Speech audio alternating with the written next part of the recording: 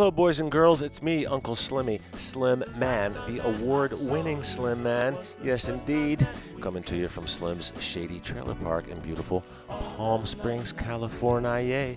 Today, I'm going to cook for you some Italian chicken soup. She's a delish, she's a nutrish, and she's a so nice. If you're going to make Italian chicken soup, you're going to need an Italian chicken. They're usually the ones smoking a cigarette, drinking a glass of wine in the corner of the coop. All right, let's take a leftover roasted chicken. We're going to pick off the meat and save the carcass and the bones. Let's take a quarter cup of olive oil, put it in a large pot over medium heat for about 2 minutes. We're going to add 4 cloves of minced garlic and a cup each of chopped carrots, celery, and onion. Let's mix it up, give it a stir, cook for 7 minutes. Then we're going to add 2 cups of chopped Napa cabbage, give it a stir, cook for 5 minutes.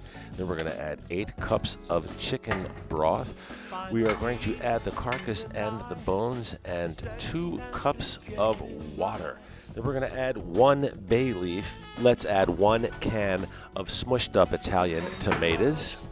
Then we're going to add about 2 tablespoons of fresh oregano. We're going to give it a stir, turn the heat to high, bring it to a boil, and then we're going to reduce the heat and let it simmer for about 30 minutes. Give it a stir every couple of minutes.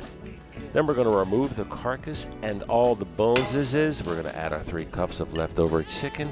We're going to add 1 cup of corn, and we're going to let this simmer for about 10 minutes. Give it a stir every once in a while. Let's taste it for salt and pepper and adjust if needed. And that's it. Italian chicken soup. You can serve it as is or over some pasta. Oh, she's just so nice. Mangiamo.